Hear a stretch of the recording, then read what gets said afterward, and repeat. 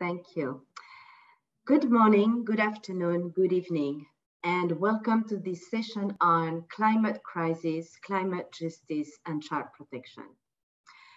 When I was a child back in the 80s, these apocalyptic images of the climate crisis were only in science fiction, scary movies or books, something that is not supposed to happen and that was only there to feed our fears when watching these movies or reading these books. Today, these images aren't sci-fi anymore. They are the reality of too many children across the world.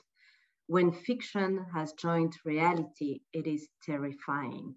We cannot anymore look the other way and ignore the urgency of the situation. Wildfires, floods, droughts, famine, water scarcity are among a few of the dangers we have in front of us. Plastic and fast fashion landfills across the globe have become the new landscape of a whole generation of children. The COVID-19 global pandemic taught us that more and more we will be facing global challenging problems, and the climate crisis is definitely the one we are already facing. Children around the world have and are being born in this crisis. Those children living in humanitarian setting are among the most affected.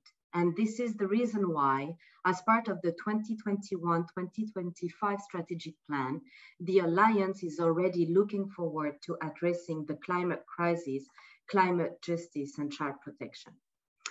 Today's session will hopefully help us to set up the scene and kick off the discussion we will be having moving forward regarding what the child protection sector can do in the coming years and how the Alliance can support this. We will have the pleasure to hear from youth from diverse horizons, as not only they are the first concerned by this discussion, but as well, they have wisely come together and created a movement we should not only listen to, but maybe follow. We will also learn more about some work already happening in several contexts, and we will have the opportunity to brainstorm together. But first of all, we have the pleasure to welcome Mrs. Otani, the UNCRC chair, and Mr. Castellanos, the Under-Secretary General for IFRC, for some opening remarks. Mrs. Otani, please, thank you for being with us, and the floor is yours. Thank you very much. I'd like to thank the Alliance for giving me the opportunity to speak at this special session on the climate change at your 5th anniversary annual meeting. It is very timely as both of the Alliance and the Committee on the Rights of the Child now recognize and highlight the climate change as a key child rights issue for our respective work. Climate change is exacerbating the impacts of disasters as it increases the frequency and severity of weather and climate hazards. The scientific evidence has pointed to increase in the frequency, magnitude, and duration of extreme weather events such as heat waves, drought, and associated wildfires, heavy rain, and coastal flooding due to the increased greenhouse gases driving the climate change. Climate change are also significant interrelated contributors to the world experiencing political and economic instability, growing inequality, declining food and water security, and increased threats to health and livelihood. Children are more affected by the climate crisis. Compared to adults, children require more food and water per unit of their body weight, are less able to survive extreme weather events, and are more susceptible to toxic chemicals, temperature changes, and diseases, among other factors. Also, while all children are exceptionally vulnerable to climate change, children with disabilities, children on the move, children living in poverty, children separated from their families, and the youngest are most at risk.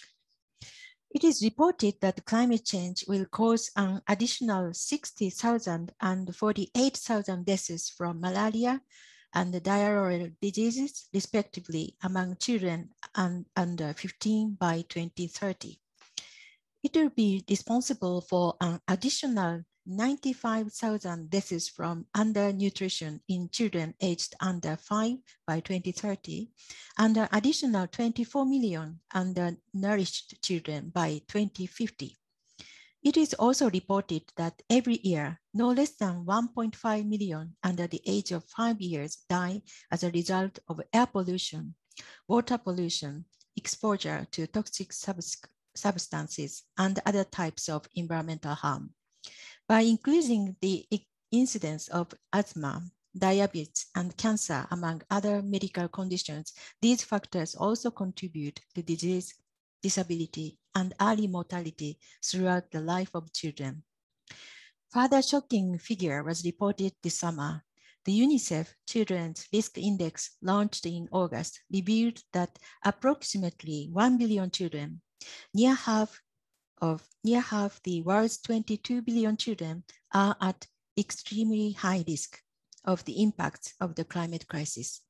These are the children who live in one of the 33 countries classified at extremely high risk, facing a deadly combination of exposure to multiple climate and environmental shocks such as flooding, cyclones, vector-borne diseases, lead pollution, heat waves, water scarcity, and air pollution, with a high vulnerability due to the inadequate essential services such as water sanitation, healthcare, and education.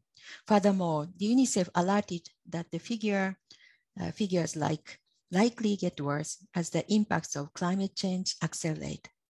All these adverse effects of climate crisis on children undermine their well-being and the full and effective enjoyment of a whole range of their rights. The UN Office of the High Commissioner for Human Rights notes that the negative impact of climate change threatens children's rights to health, life, food, water and sanitation, education, housing, culture, and development, among others. The Committee on the Rights of the Child, in its report of the 2016 Day of General Discussion on Children's Rights and the Environment, notes that climate change can aggravate underlying causes of serious violations through conflict over limited resources, increased forced migration, and even child marriage. Recognizing the increasing importance and urgency of climate crisis as child rights issue, the committee decided to produce a new general comment on children's rights and the environment with a special focus on climate change. So what is the general comment? This is the document the committee adopts to provide authoritative guidance to state parties on implementing their obligations concerning specific articles or themes under the Convention on the Rights of the Child.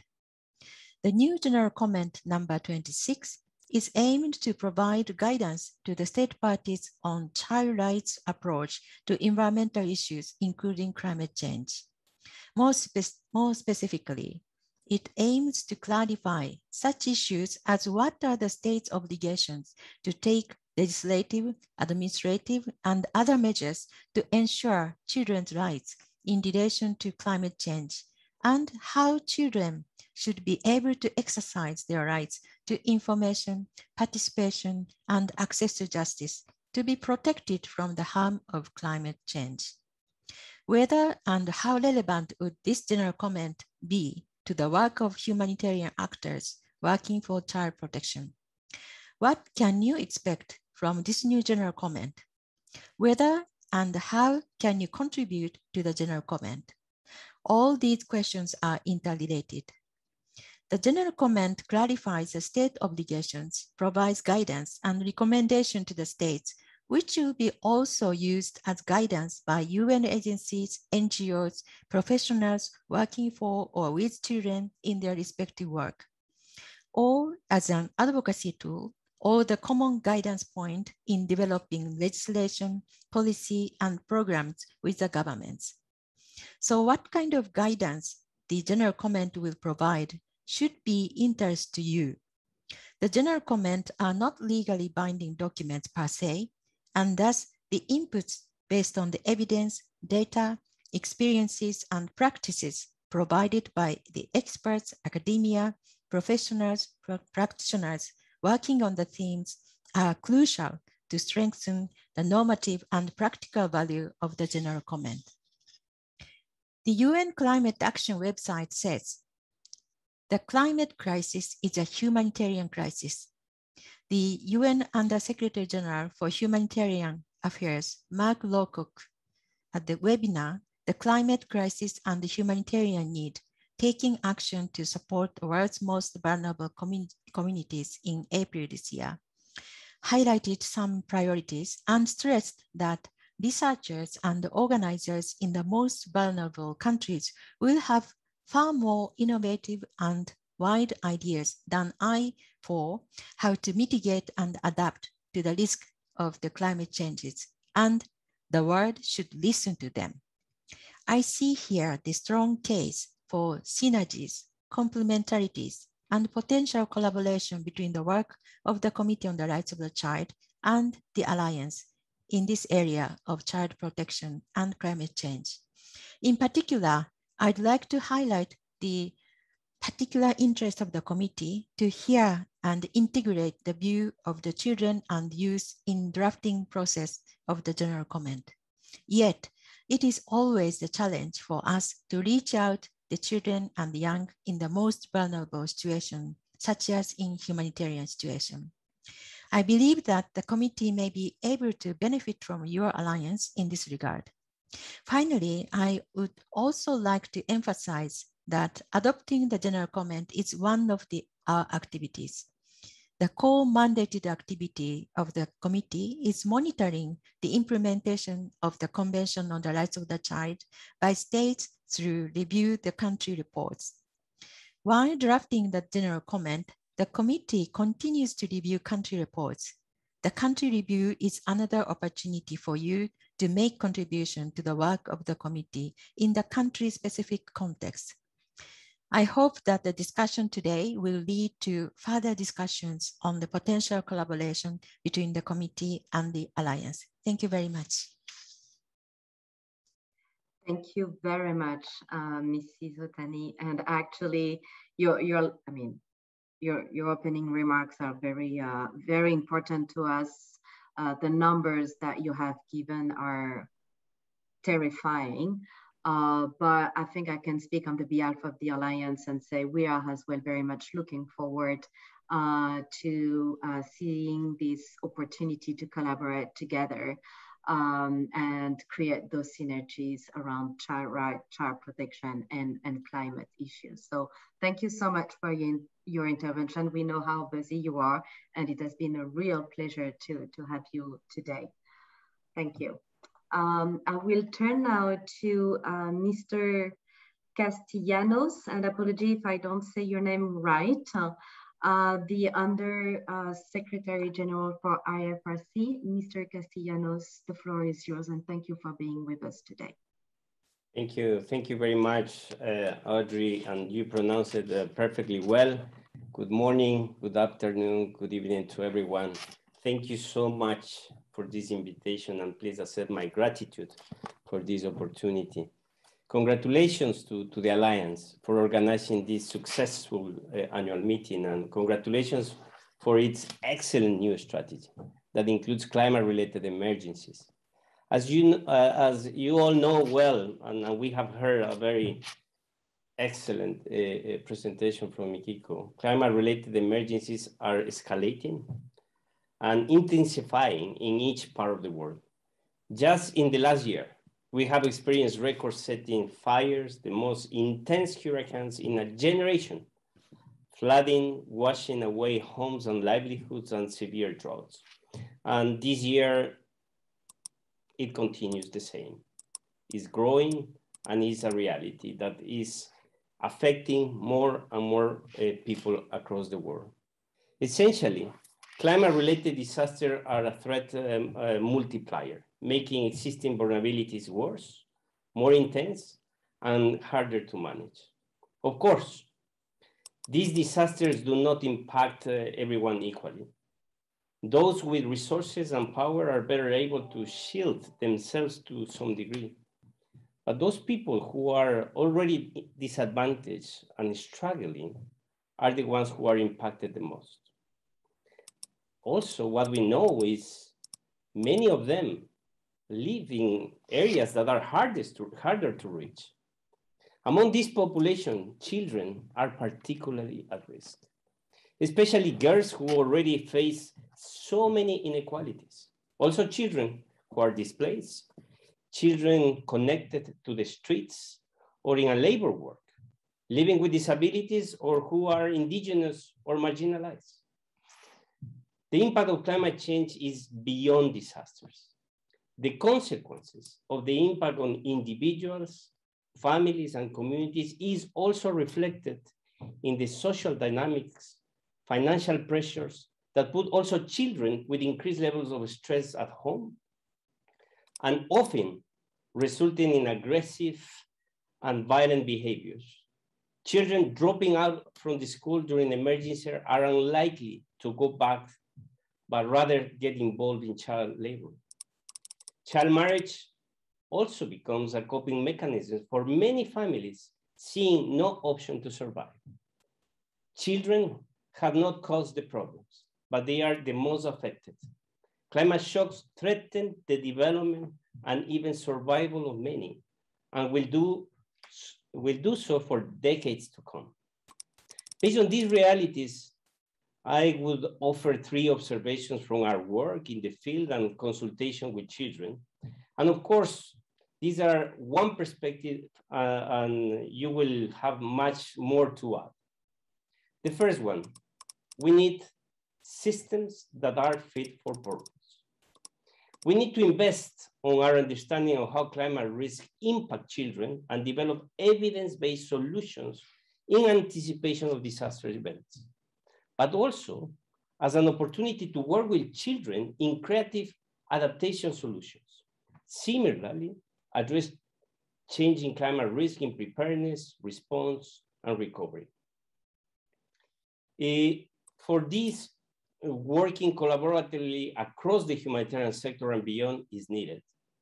The meaningful and inclusive participation and leadership of local actors and people we serve is absolutely key if we want to achieve significant changes. We urgently need to step up the humanitarian response to growing needs and help people adapt to a growing impacts of climate crisis. Through consultations with hundreds of experts and many of your agencies, the Red Cross Red Crescent movement has developed the Climate and Environment Charter for humanitarian organizations, giving us the direction on how to do this as a system, to this system to change and to contribute to reduce the impacts of the climate change. The second, we need to elevate child protection. In our actions, we cannot leave out children protection. More and more, we see good progress in recognizing that children's rights are under threat for climate emergencies. And yet, the risk of violence, abuse, and exploitation still needs to be better highlighted. We have seen this ourselves through a series of IFRC studies named We Need to Do Better on climate change, child protection, and local action. Part of the problem is we do not allow space for children to have a voice. As adults, we might forget, but children are the experts about children. Through the We Need to Do Better studies, we have heard over 30,000 children. And children are concerned about protection and mental health risk during climate emergencies. Children do not feel they have child-friendly information to access protection services in emergencies. And children are not confident that adults will properly help them. This is our failure as adults, and we must find practical ways to seek children's counsel, make room for their leadership, and partner with children on local solutions. We urgently need their brilliance and passion. And that brilliance and passion also will allow us to change as an adult. The third point, we need to anticipate and act early for children. Our response to child protection in emergencies is often too slow and reactive. Protection is added to our response after the cyclone, flood, or fire, With this in mind, we need to invest more in preparedness. Anticipatory action is an emerging tool for us all, although right now child protection is invisible in anticipatory actions. So now is the time for us to include child protection into anticipatory actions so we act early, take prevention steps, and better protect children when climate emergencies do happen. To help move this forward, we have just released a new issue brief on anticipatory action and child protection with help from friends, including the child protection area of responsibility. Although we have an enormous and complicated problem, as we see here today with all of you, we have motivation to get results. To get the best results, we will need a patient and generous team effort. Now is the time for us to bring together the different pieces of knowledge we all have and develop a unified agenda. The IFRC and its national societies, its network of more than 174,000 local offices in 192 countries stands with you. We stand ready to work with you. And also we continue serving to protect each child affected by climate-related emergencies. Together, we will do better. And I hope that this gathering will allow us to find those synergies to build and continue creating the necessary steps to address a common problem that we want to address. So many thanks, and back to you. Thank you so much. And I do agree with you. Together we can rise to this challenge. And I'm very happy as well to see this high number of people today who have joined this discussion, because as you said, if we come together as a community and we start acting now, we would be able to better protect children moving forward. Thank you so much for your time, Mr. Castellanos. And we look forward to continuing the discussion with you and our collaboration as the Alliance. Thank you. Thank you very much. All right, so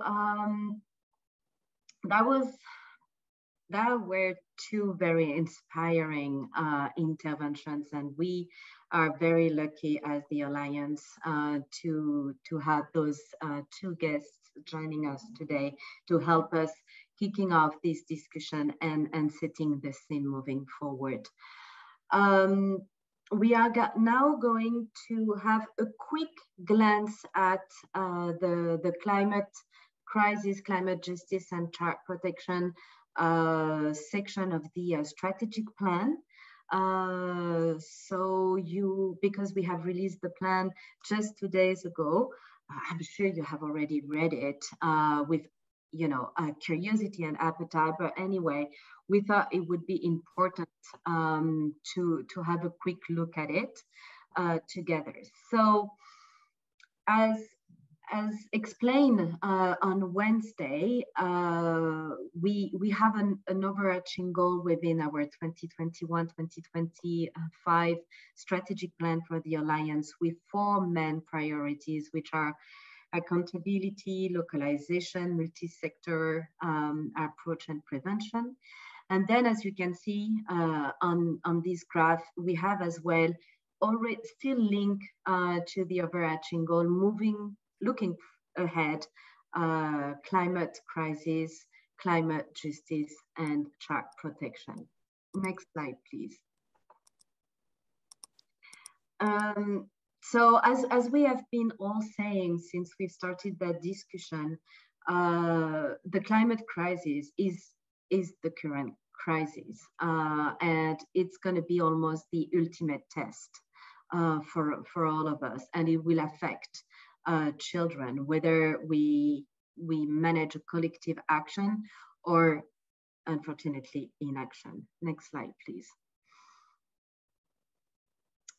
Before moving forward, what is important to take into consideration is that this climate crisis, climate justice and child protection section under under the strategic plan, it's not there just like that. It is as well linked very much to our overarching goal and priorities, because it's going to be important to center the child, the children in our response, and looking at their protection needs.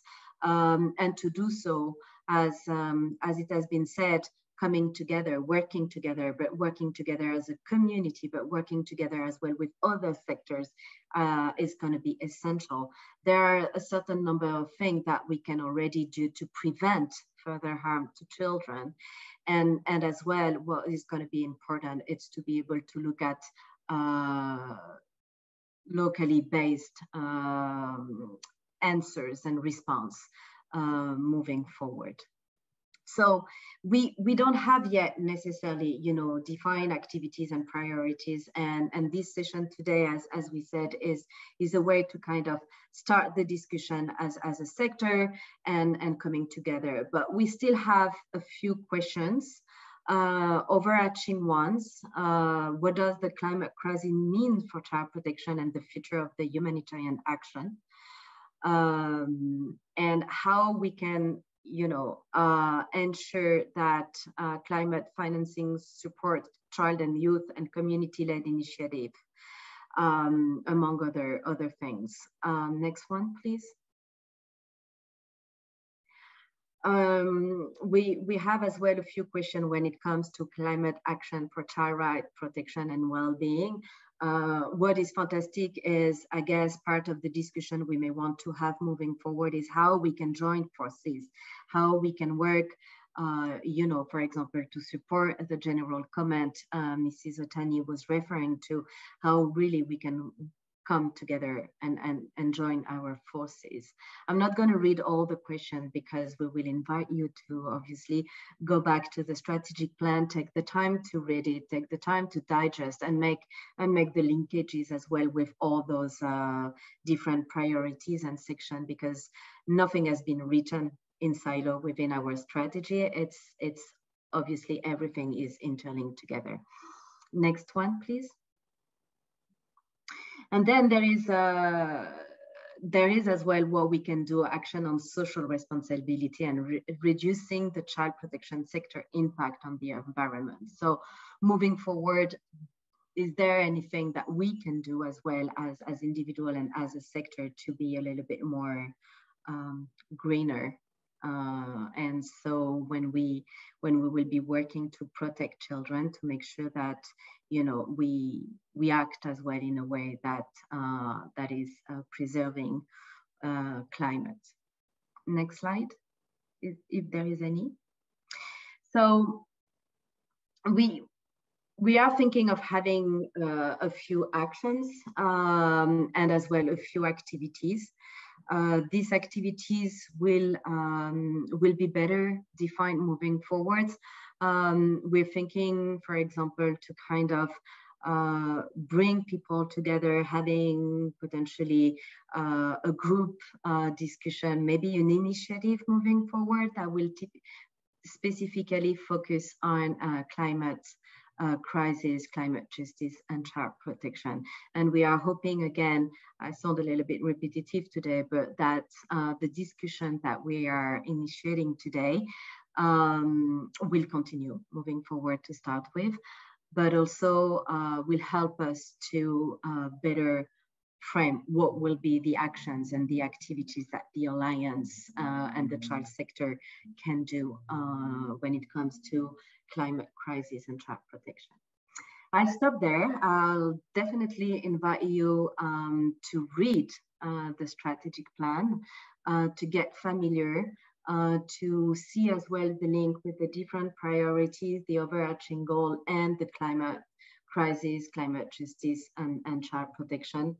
I'm fully aware I haven't given justice to this particular session, but we have a full program this afternoon with a lot of discussion ahead and as well some guests joining us, especially for this event. So I will stop now and I will hand over to Jonas Maheto, youth advocate working for IFRC. who will be moderating our youth panel discussion. Jonas Maheto is joining us from Tanzania. Good afternoon, Jonas. Are you with us? Yes, good afternoon. Good afternoon, everyone. Can you hear me, Audrey? Yes. Yes, Jonas, yes. I can hear you. Thank you, thank you. My name is Jonas, is introduced by Audrey. In Tanzania, I'm a member of the IFRC Youth Commission, and I'm child protection activist. And I'm very much happy to be moderating this session. So I warmly welcome you today in this session. I hope it will be interactive as we have a panelist, which is composed of brilliant young ladies and young men. Therefore, be attentive to listen to them. And later on, there'll be a session for asking questions, Q&A. Therefore, you have a time for Q&A. And allow me now to introduce our dear panelists. The first panelist is Faisanul Ali. Faisanul Ali is an environmental activist. Is living in Somalia, and he's from Somalia. He has been activist since his childhood, and he will share his experience and his success stories in child protection, environmental, and climate crisis. A round of applause to Faisanul, please. Wherever you are, clap your hands.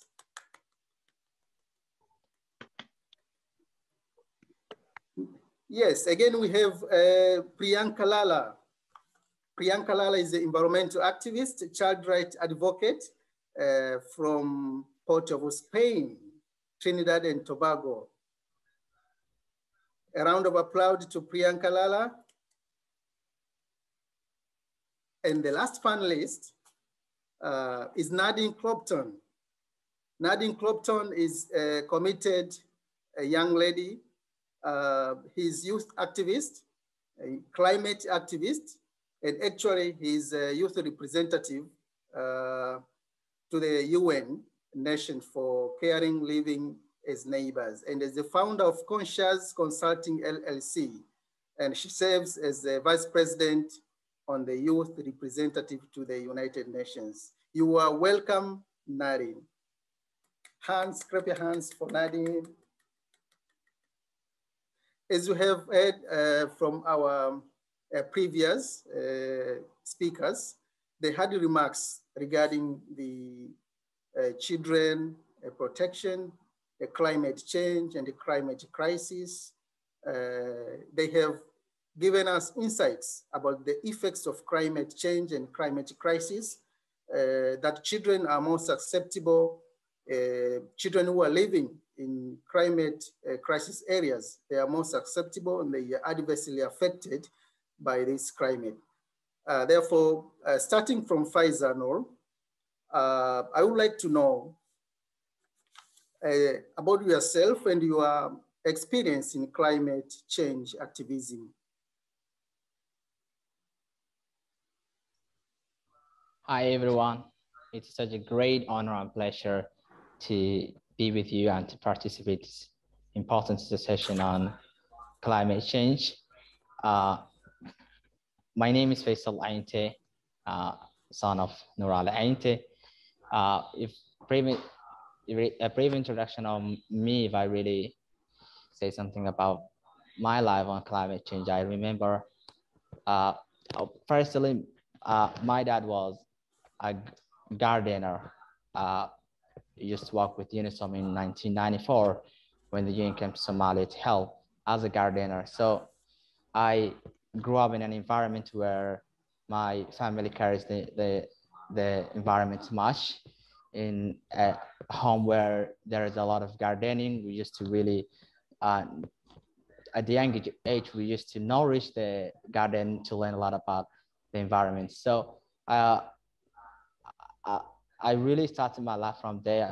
I remember when I was at a high school, I, of course, ran a campaign, a plantation campaign as a school leader, planting 40 trees weekends by students. So then I really joined a university. Then I have learned a lot about the environment, and of course participated some local conferences on the environment. Understanding a lot about the environment get really sometimes get, of course it was giving me to get, I mean, to really emphasize the environment. Then I co-founded a plant project organization that really plant trees and protect the environment. I at that time, then I try to advocate the environment to the government to bring alternative energy, and then of course to focus the environment. Thank you, Faisal, for introductory remarks. You started a long time since young, when you had gardening at your home. Congratulations. Priyanka Lala, can you introduce yourself and tell us how did you start working in climate crisis issues? Yes, thank you for this question, and thank you for having me and for including the youth voice today. My name is Priyanka Lala. I'm 15 years old and I live in Trinidad and Tobago. I became UNICEF's youth advocate for the Eastern Caribbean when I was 14. I'm also a child rights ambassador, and I advocate for zero waste living through my zero waste blog, Zero Waste Life. I took the privilege of living in this beautiful part of the world for granted until I saw the devastating impacts of Hurricane Irma and Maria when they hit in 2017. It caused widespread destruction in several islands in the region. And when I was speaking up about the use of plastic since I was 10 at my school, it was really Hurricane Maria and Irma that started my journey and allowed me to adapt to climate change. And until today, it drives everything that I do. I'm continuously thinking of what I can do to change the way that I live. And my priority as a UNICEF youth advocate is to speak up about the issues that affect children and young people in my region. And the issues that I'm most passionate about are education, health, especially non-communicable diseases, child abuse, child protection, and of course, climate change. And one of my most recent initiatives, for example, is Eat Green, Live Blue, because non-communicable diseases is a major issue affecting the lives of children and young people in my country and the region. I designed this initiative to address healthier eating habits and to demonstrate how we can also protect and preserve our environment by eating green. Thank you very much. Thank you, Lala. Of course, we will eat green. Nadine, we have heard Faisal and Priyanka about their stories and their history. Can you tell us about yourself and your history and experience in climate change activism? Yes, hello everyone, and thank you so much. Gratitude for being able to be in this space with you all today, and gratitude to Faisal and Priyanka for sharing their stories as well. It's really an honor to be here. So I grew up in Pennsylvania in the US on the unceded homelands of the Lenni Lenape people. I've been in the advocacy space for about 6 years now as an NGO youth representative to the United Nations. And I owe an extraordinary debt of gratitude to my Indigenous brothers and sisters. I have learned the most from their scholarship, from their stories, from their work. And I've also learned the most from our Mother Earth and her natural cycles. So from getting my hands into the soil and learning the wisdom that's really held within each of the creatures that we share our planet with has been such a profound experience in my own life. But I'm personally deeply passionate about, in the words of the great Joanna Macy, being a stone in the bridge between worlds. My vision is to serve as a catalyst for new international frameworks and systems rooted in heart-centered wisdom and a care ethic where communities and ecosystems and children are at the center beyond the scope of countries in order to ensure that no voices are left out of international discourse and agenda setting.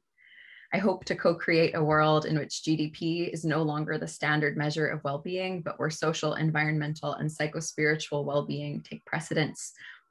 I hold a Master of Arts in Environmental Policy Design from Lehigh University, and currently I'm serving as Vice President on the Global NGO Executive Committee, as an associate at the International Institute for Child Rights and Development. I see Laura here with us. Hi, Laura. And as a NGO youth representative to the UN for Clan Child Health and non-communicable disease and health equity focused NGO. In the climate space, I founded the Global Youth Climate Action Declaration core team and the Localizing Climate Justice Conference series.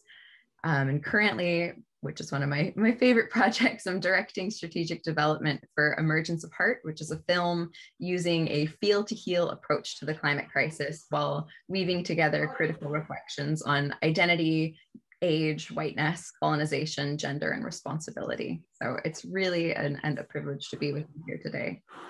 Thank you, thank you. You are really passionate in environment. We see from your story. Priyanka Lala, in your activism and in your, you can say the whole process of turning the world into green, to be green, have you ever encountered any barrier or challenges during your climate change activism? Yes, thank you for this question. Well, climate change is my passion and it's where my advocacy started. I started blogging about zero waste living and how we can adopt simple strategies to reduce our carbon footprint. I strongly believe that every small step will add up to great impact, and the challenges that I face is the acceptance of my message. It seems that no one really understands the urgency, including my peers and even policymakers, and the government is lagging behind. The topic of climate change is not on the minds of the majority who are not affected. This is a tragedy because in my country, year after year, many are affected by the harmful impact of climate change: drought, flash flooding, hurricanes, landslides, SLRs, and coastal erosion. It is usually the same communities that are affected, and then they repeat, yet no real attempts are made towards meaningful progress in preventative action. And this has not deterred me because I think they will eventually understand. But there's not enough time to wait, as we must act now. Sometimes I think that they need to hear from someone who is more popular, like a celebrity or someone who's famous, to just follow. But even so, when local celebrities speak up, it is not sustainable. The messages are just one-liners about littering, for example, but there is no sustainable plan to follow through. And this is why I try to interview other advocates like myself from around the world who show that there are many others, young people, children, working on this mission. And I think that if we share our stories with others and that climate change must be tackled in solidarity, it will encourage others to join me on this mission and others like myself. And I'm continuously working on new initiatives to reach wider audiences and connect with young people as well as CSOs that work in youth and with youth in my country and in my region. And UNICEF has really played a major role in endorsing and helping me get my message across. But I think unless I get others to start talking about climate change and climate justice, believing in its urgency and taking action, the time to do so will run out. Thank you. Yeah, thank you for sharing us your barriers and, of course, the recommendations within it. Before going to Pfizer, I would like to remind that there will be a question and answer session at the end. Therefore, kindly put your question in the Zoom chat box, or you can continue to add them in the group map so that later on we can pick some of the question. Faisal, have you ever encountered any challenges or barriers in your climate change activism? We know you are doing so much in Somalia. Any challenges have you faced?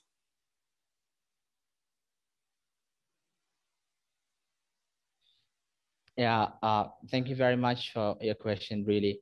Yeah, of course, there is a lot of really challenges that we really activists face during our of course, our activities that we are doing.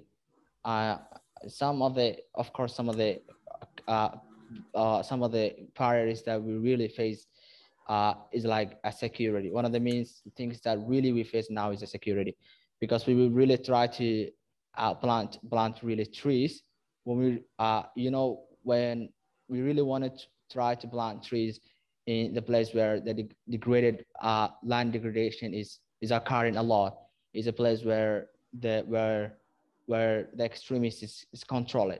So it's really very hard to reach that place and to really plant trees. That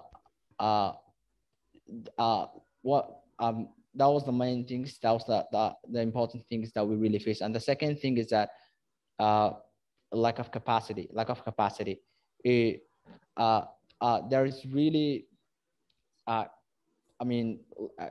capacity that lack of capacity of the organizations that, of course, really needs to have a lot of environmental activists or someone who really knows the knowledge and it's experts that could really, of course, tackle the challenges.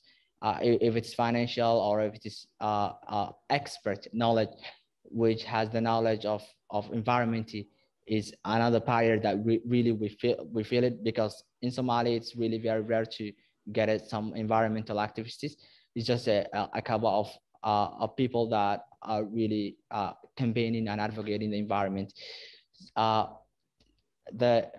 third thing that really we feel is that fragile government. The Somali government is a fragile government that really dealing a lot of problems. So it's really very hard to focus on. To focus on the implementation activities, because it really needs a support from the government, and the government is a fragile. It cannot done a lot about the environment, if it's alternative energy or if it's planting mass trees on the environment or so. And the last one that really we felt is that limited local information.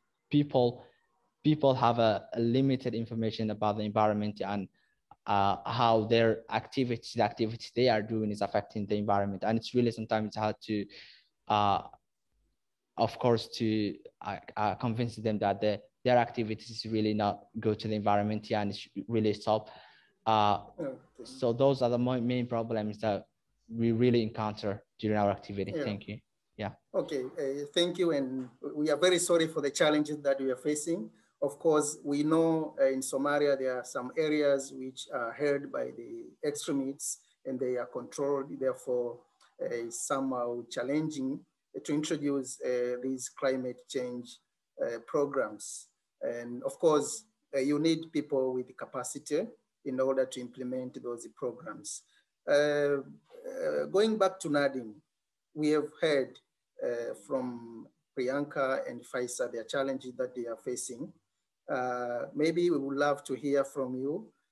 Are there any challenges that you are facing in your these climate change activism? But I would like to remind participants that Nadine, apart from being environmental and human rights activist, is also a classical trained opera singer. Therefore, today we have a classical trained opera singer. Nadine, you are welcome to share your challenge that you're facing. Thank you for that fun fact, Jonas. I appreciate you sharing. Well, first I have to acknowledge that my activism as a white cisgendered woman in the United States is very different than the experience of my counterparts who are of the global majority and in places like where Faisal is right now or where Priyanka is. So there's a radical difference in the challenges that I face, which are like, I feel grateful because my government, which it has its problems certainly, but I have the ability to speak out actively against what is happening. Just being an activist in the US, for the most part, you're safe. And that is not the case for so many children and youth activists around the globe. But here in my context, a challenge I've encountered is often spaces where decision-making happens feel more like getting into an exclusive club rather than open civic engagement. So in some cases, I've experienced very technocratic forms of youth engagement that felt more like checking off a youth engagement box, and you're wearing your youth hat. So you're saying things from the perspective of youth, not from the perspective of a person. And so more that it feels more technocratic than really meaningful intergenerational partnership. So often I think the challenges are breaking out of viewing youth as simply the youth perspective, but really those that will inherit the earth that we're living in currently. We will inherit the state of affairs, and we have the least amount of decision-making power. Thank you, Nadine, for sharing your experience. Of course, in many government authorities, youth are given a small space in decision-making. Therefore, it's a challenge to most of the nations. I would like to go back to Pfizer. Pfizer, you have been living in a country full of, it is a war-torn country, and you have been successfully growing in that country, taking up your studies from second level up to university. Can you tell us what are the main impact of the climate crisis on children and youth from your perspective? Well, it has really a lot of impacts, and the main impacts that really we currently face, or we currently feel in Somalia is mainly both droughts and floods.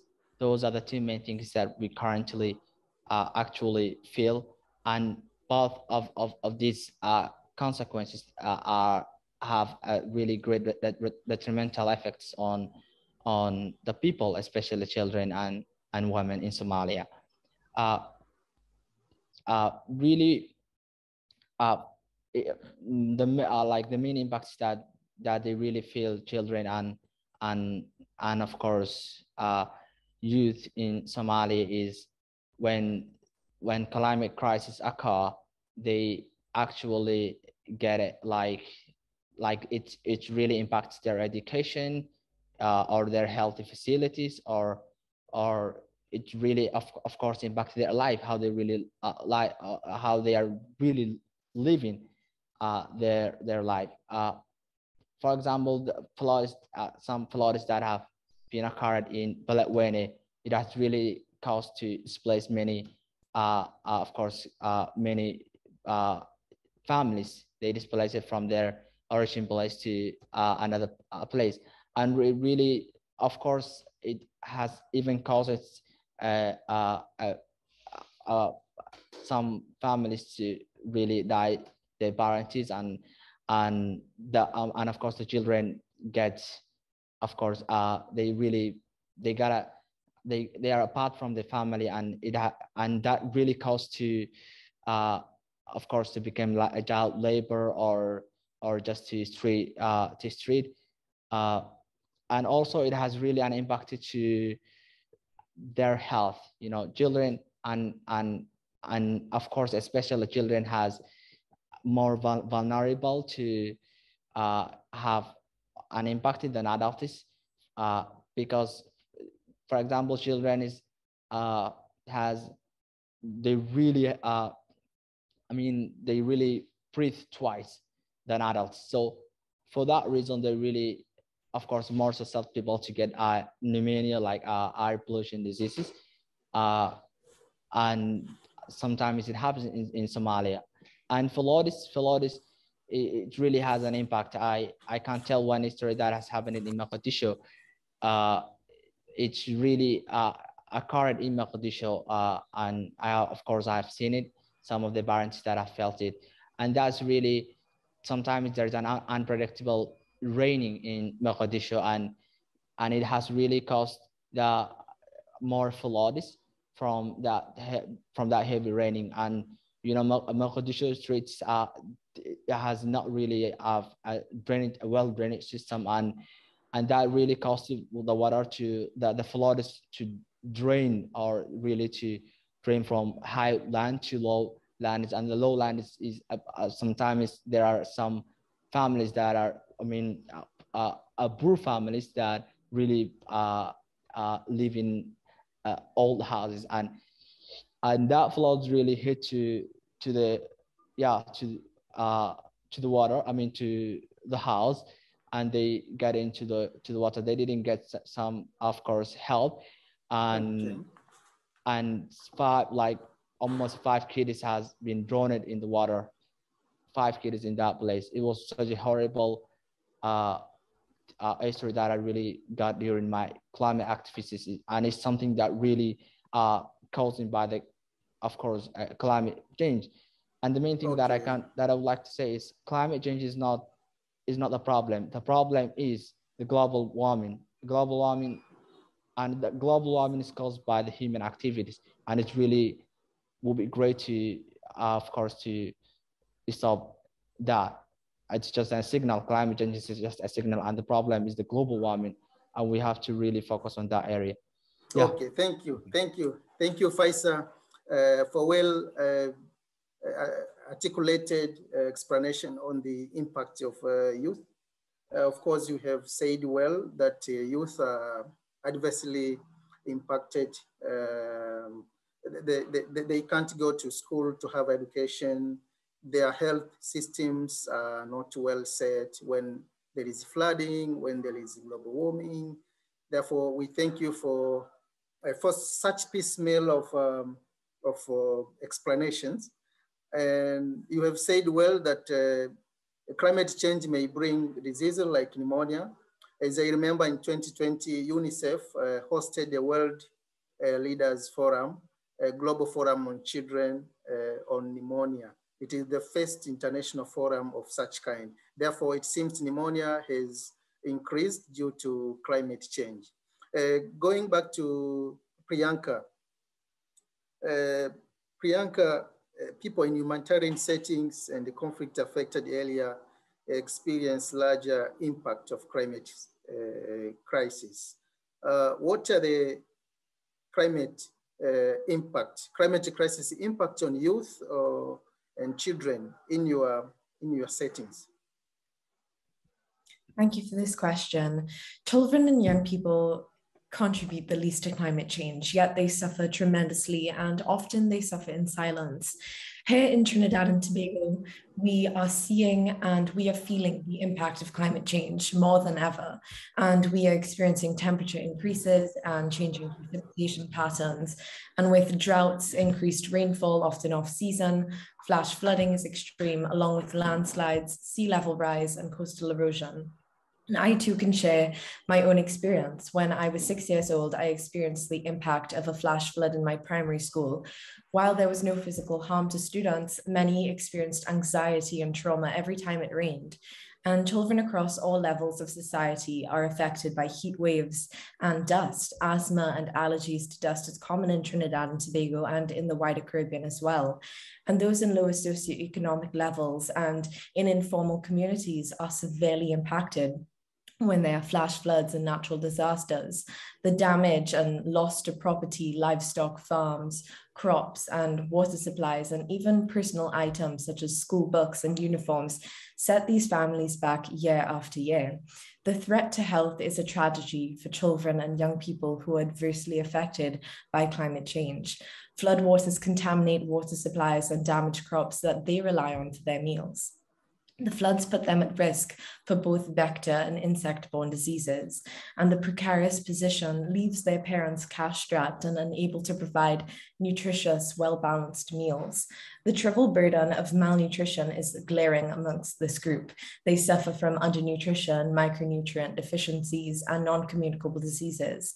Child obesity, diabetes, hypertension, fatigue, and even depression are directly related to their poor diets and living conditions. And the COVID-19 pandemic has worsened their position. We are witnessing children and young people becoming increasingly more vulnerable as the threats to their safety and their well-being are mounting due to climate change. When it floods and homes are destroyed, many children are separated from their families.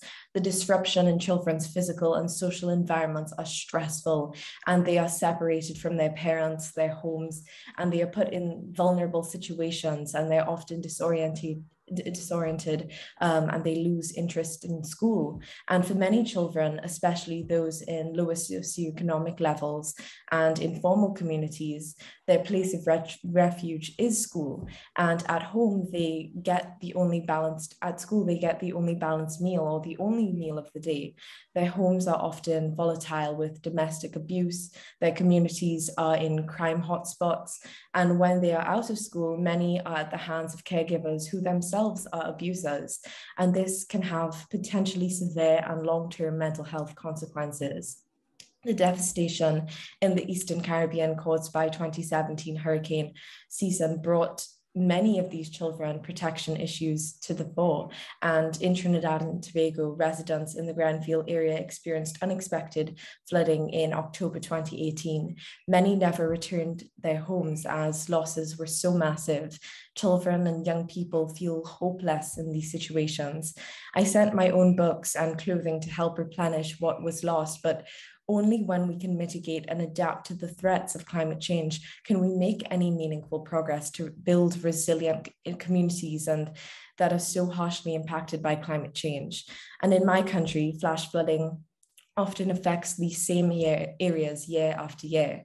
And as a result, those affected seem to be trapped in the cycle of poverty, reduced access to education, high rates in youth unemployment, and which sometimes leads to the life of trauma, substance abuse, and crime. And this is a tragedy, as assault is leading cause of death among 15 to 24-year-olds in the Caribbean. In Trinidad and Tobago and in many other Caribbean islands, there's a high prevalence of sexual violence and domestic abuse. Many girls and young women were heightened risk of these forms of child rights violations. And regionally, there are high levels of incest, sexual violence, and child pregnancies. Urgent intervention is required to build more resilient infrastructure and to educate all levels of society to mitigate and adapt to climate change. Very often, those affected contribute very little to their outcomes. Thank you very much.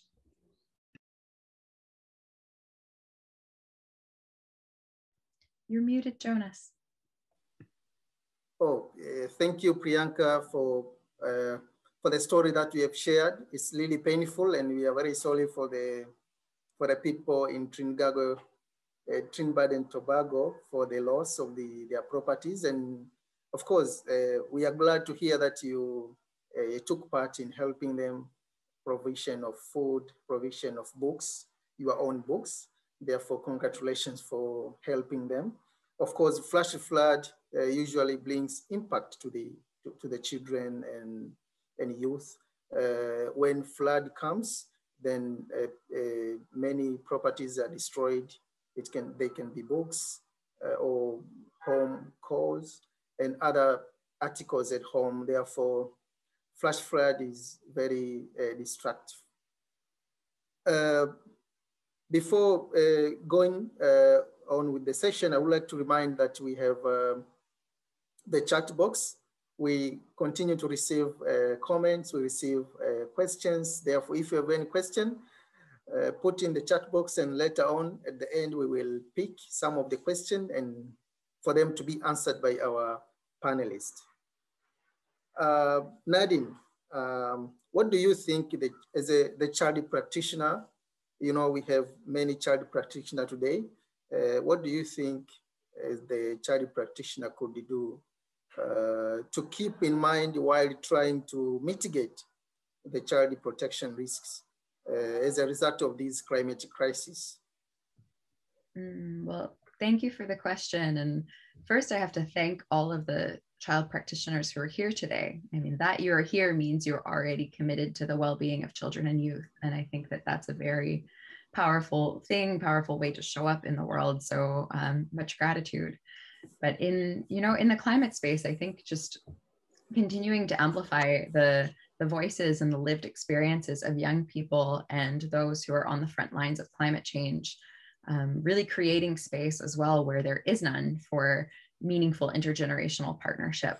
So wherever it is that you may be, also trying to seek to shift the underlying ethos from which we operate across all the circles you are in. And I often choose to see climate change as a symptom of a much greater illness. And that illness is an ethic of extraction. It's an ethic of exploitation, both of humans and of ecosystems. And it's an ethic of lack of care. It's one that prioritizes profit over people and over ecosystems, and climate change is simply a symptom. So seeking to shift more into an ethic of care and of compassion, and centering the well-being of 7 generations down the line from now, as many Indigenous scholars often cite.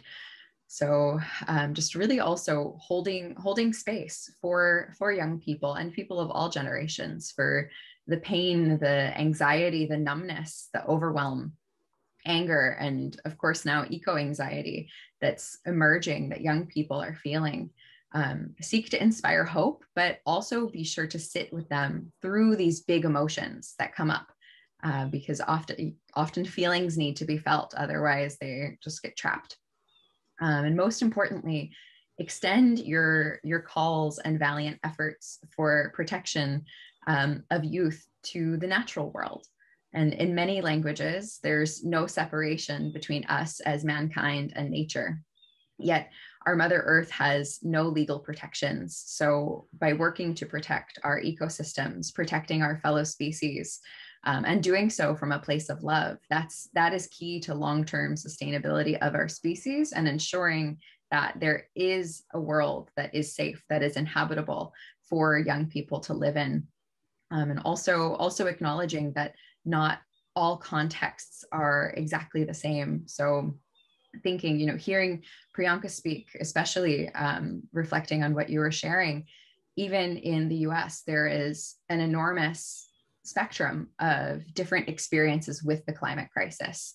And so there are communities that have way more adverse exposure to things like environmental health inequities, whether it's polluted waterways or polluted soil, or exposure to harmful chemicals from proximity to fracking sites, from proximity to factories and those sort of large operations. So really seeking to look at the nuanced differences in each community and looking for the best access points for intervention, and also just showing up as you are, to listen and to hold space for the young people in your lives, in your community. Because it's a really painful, uncertain crossroads that we're standing at right now, but I actually have an enormous amount of hope. I think, as humans, we're seeing this with the pandemic too, we are not good at prevention, very bad at it, especially in the US, not good at prevention, but we're good at responding. And I think now that we're seeing more and more of the impacts of climate change, and unfortunately, it's going to take people who are in power experiencing firsthand some of what's happening with the climate crisis to really get it.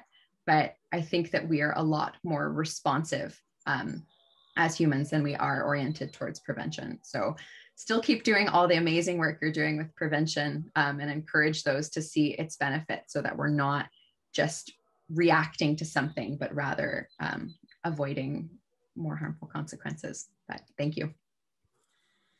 Thank you, Nadine.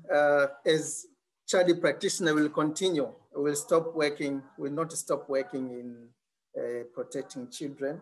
Thank you for the insights. It's true that as a Chadi practitioner, should continue to inspire and amplify the voice, and also to, as a legal practitioner, at least to draft legal measures to mitigate the impact of climate crisis and impact of conflicts to children and youth. Coming back to Faisal, what do you think these child practitioners who are here should keep in mind while trying to mitigate the risks that children are facing in climate crisis? What are they supposed to do? Well, of course, Nadine has almost really said it, but I would like to add some points that really child practitioners should keep in mind when they are in humanitarian tasks. I would like to really first start that. Thank you very much for your hard commitment and dedication on helping to, of course, to you. To children is that is really such a great thing, and you should really, guys, to you deserve to. For the hard work you're doing, and what I would like to say is, humanitarian organizations should really keep in mind, like when they are doing in activities, that some of their it might happen that some of their activities that they are doing might have an effect on the environment. For example, some child protection organizations like MCHs or like health centers, that really work in remote areas, they really use mostly diesel generators. So instead, it's better than to use alternative energy like solar system. That's really more environmental, of course, friendly and less costly. And also they can really think about it. To use less peppers. Some activities that really that's been done by the child protection organization is they can really be part of mitigating climate change. Like if they really think about trying to do less peppers, or when they are shipping to some humanitarian things to the people to use less peppers, it's really quite fine. At least it can really add something to the environment, and also really even rather than using peppers, it's really better than to use PDFs, digital PDFs. That's another idea that really they might think about it. And of course, the main important thing that I would like to say is people really, those who they are really serving, they really need information and knowledge in weather forecasting. I really know some, of course, some farmers, they really have a problem on the unpredictability of the weather. When they really try to, of course, farmers or really try to do some vegetables, there is an unpredictability that really might not give some, of course, favorable condition to the environment, that they really might think that this weather is really good. Like they try to, of course, farm sorghum, that they really think that it's going to happen 3 months, but it might happen sometimes to get a 5 months of dry land. So it's really nice to give some local information that can help them, which is really very important. And the final thing that I would like to add is a strong child protection system might really give some resilience to them, because it really prevent abuses or neglected trafficking, other related harms that children face as a result of droughts, floods.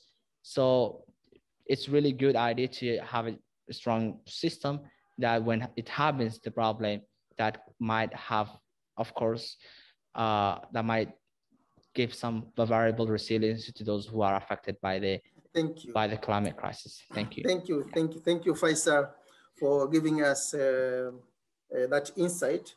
Of course, information and knowledge of weather forecasting is very important, because the parents will have a time to protect their children. They will have to predict that next year or next season, flood will come next year.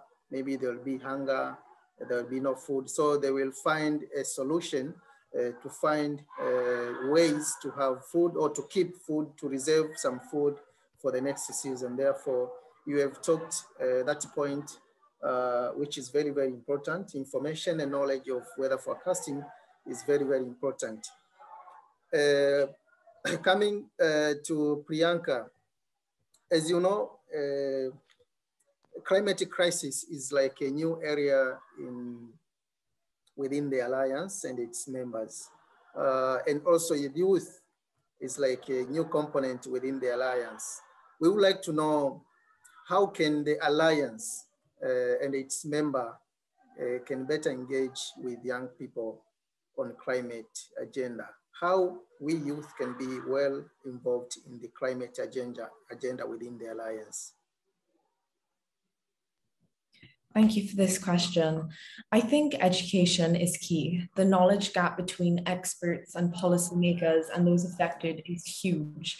Our experts, researchers, policymakers have all the data, the statistics, the findings, and the solutions, but it is meaningless unless it is in the hands of those who are directly affected and the children and the young people. Information must be read by the people in lower socioeconomic levels through community outreach programs and education. Special attention must be paid to educating girls and young women who are homemakers and who are often solely responsible for raising children.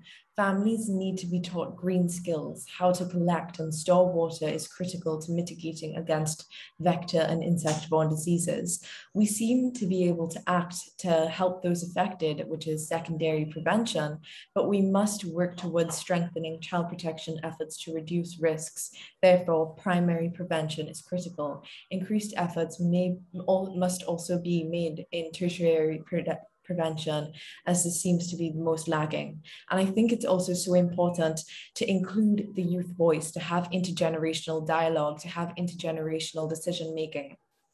Our young people, our children, this generation is feeling the impact of climate change, and so will our future generations if we don't do something now.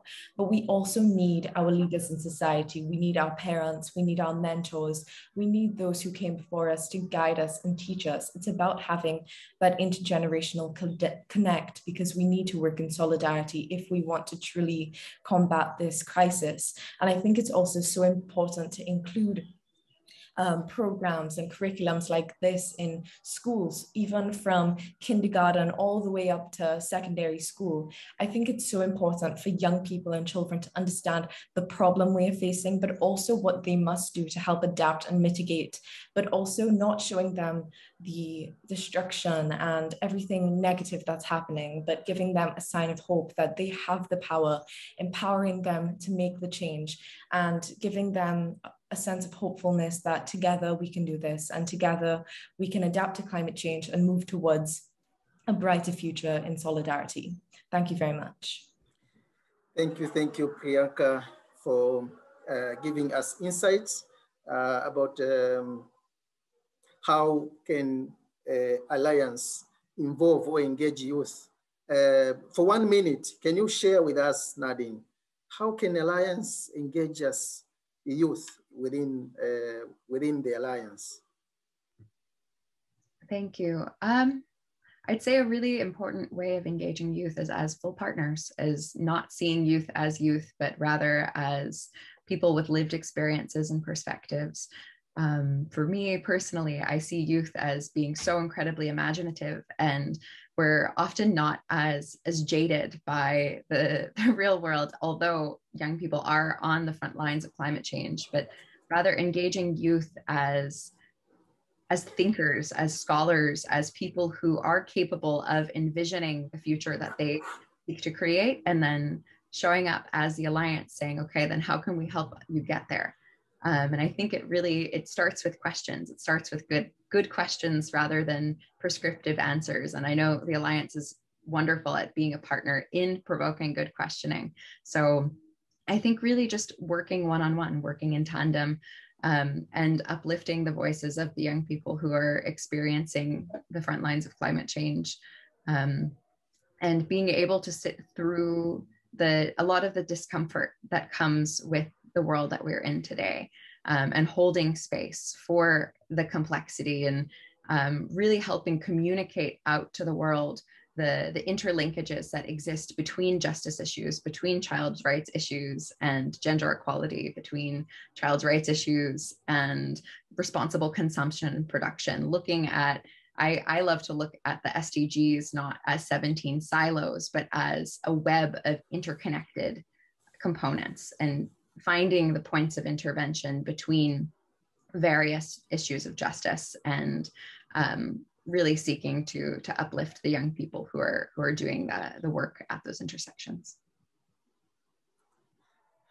Okay, thank you very much, Nadine, for the insights. It's true that youth should be involved not as listeners, but as think tankers. Therefore, if Alliance wish to benefit from youth, they have to involve and they have to work one-on-one with youth, not only as listeners, but as a think tanker. And of course, I got a point from Priyanka that we youth, when we have we call intergenerational dialogue with adults, we can bring something which is so precious and so useful in the Alliance. Therefore, I'm happy today that this forum and this Alliance annual meeting is one of the intergenerational dialogue, because we have people like Mikiko, Xavier, we have people like Audley, they are adults and we youth are involved in, therefore it is part of an intergenerational dialogue.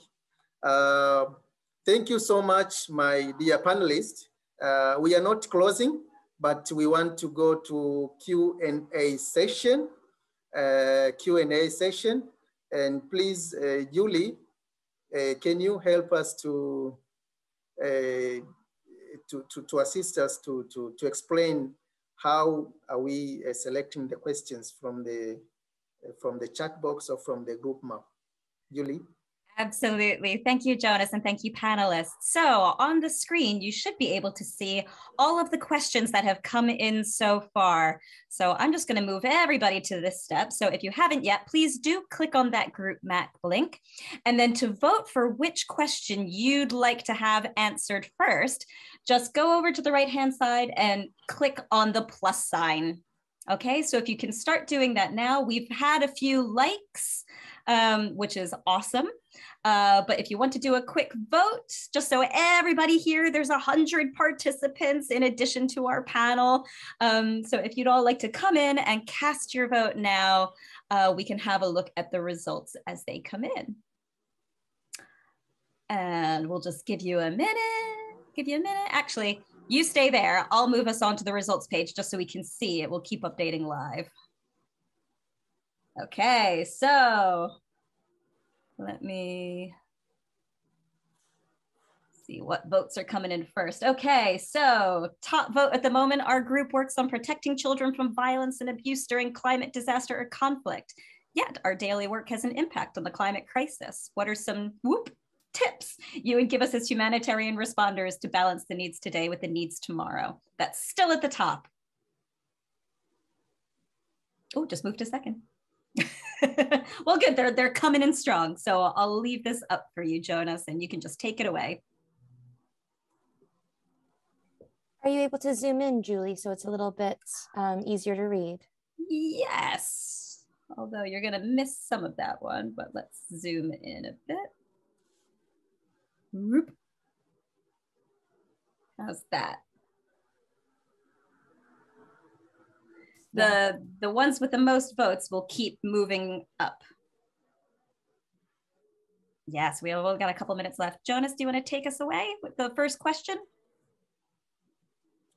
Oh, thank you. The first question says, and please, Priyanka, be ready to respond first. What do you think child protection workers should do more to mitigate the negative impact of climate change? 1 minute, please. Yes, thank you for this question. As I mentioned, I think it's all about the inclusion, including young people from all different sectors of society, including young girls, including people from different cultural backgrounds, including young people, and having that sense of intergenerational change. You can only truly make an impact if you hear from the people who are being affected, hear from the young people of tomorrow, hear from us as agents for change. We have ideas, we have missions, and we have solutions of our own that we want to see implemented in society.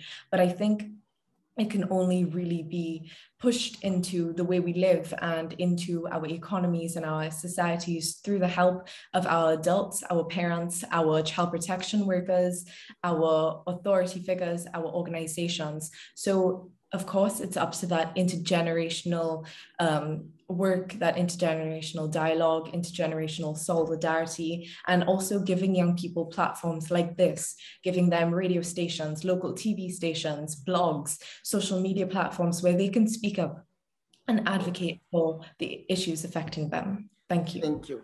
Thank you so much. Inclusion, inclusion, inclusion. Yeah. What are the good practices? This question goes to Pfizer. What are the good practices you have experienced when adults have collaborated with young people, and what helpful approaches should we avoid?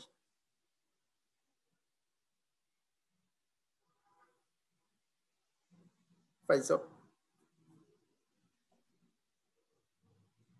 What are the good practices you have experienced in your settings or in your community when adults have collaborated with young people? Actually, I would really like to say the good practices that, of course, that I experienced in. I would I would really say is that you know, the willingness to do the things that is more important to the environment, and that's really good practice because the youth that really that I'm working with them, they are like more willing to do it, and like they are more energetic and more youthfulness to do it. So that is the things that I would like to say it. Yeah, thank you. Okay, thank you, thank you. I've got a word from you that experience matters a lot. Experience matters a lot. Nadine, in our group works on protecting children and youth from violence and abuse, but yet our daily activities, our daily works has an impact on climate crisis. What are the tips you would give us as humanitarian responder to balance our needs of today and the needs of tomorrow? Well, I really appreciate this question, as I think it covers a lot of different areas. First, I have to note that I myself am not a safeguarding specialist in disaster zones, so I can't speak specifically to this scope of work. But in terms of looking at, you know, the needs of tomorrow balanced with today, I'd say really just looking at what solutions, what policies are needed to get us from point A to point B, and advocating fervently for those. So thinking about the world that we want to live in. And I often, during lectures and workshops, will talk about reform as reimagination. So even in these settings, seeking to look towards what is the future that we want to build together and how do we get there? Rather than often, I feel like we can get bogged down in the minutia of the difficulties that we're moving through. And so I'd say, yeah, really looking at a very future-facing approach of how can we get to a certain place. And also similarly to what Faisal and Priyanka have shared, just amplifying the voices of young people, but doing so in a way where young people feel that they have a space that's safe in order to share the work that they're doing. And especially in places where youth climate activists are under threat, it's really showing up for and protecting them and providing that that space for them to be able to do the work that they do. Thank you. Thank you so much for your answers, beautiful answers. We had so many questions, beautiful questions, but due to time limitations, we are unable to continue responding to all the questions, but I hope the organizers have seen the questions, they will find the answers. And before going back to Audley, I would like to say thank you, our dear panelists, and all the commentators and those who asked questions. Of course, they did a great job. Let's clap hands for them, for the dear panelists. Faisal, Priyanka, Nadine. You can use your reaction button in the bottom of your page if you want to clap your hand. Yes. Thank you so much. I give you opportunity to Audley to continue. Fantastic. And thank you so much to you, Jonas, for this great moderation of this discussion. I had the feeling that we could have stayed together endlessly, and we have just opened the discussion today. We will obviously look at the questions and try to find a way. Not sure we have the answer yet, but at least to see how those can potentially become guiding questions. Being cautious of the time, I would like to thank everyone, Mrs. Otani, Mr. Castellanos, Jonas, Nadine, Priyanka, and Faisal for their wisdom, for their intervention, for their words. We look forward to continuing the collaboration with all of you at different level and different time moving forward the next year.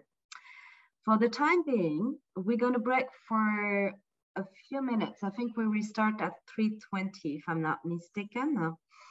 So in about 16 minutes, so you have time to stretch, have a cup of coffee, tea, whatever. And we will come back to get the opportunity now to listen to child protection practitioners and get some example of the work that is already done at the field level.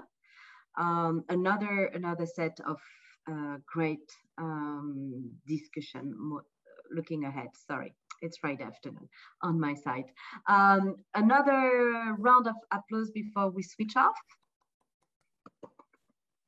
Thank you so much, everyone. Super interesting, super informative, and we meet in 16 minutes now. Bye.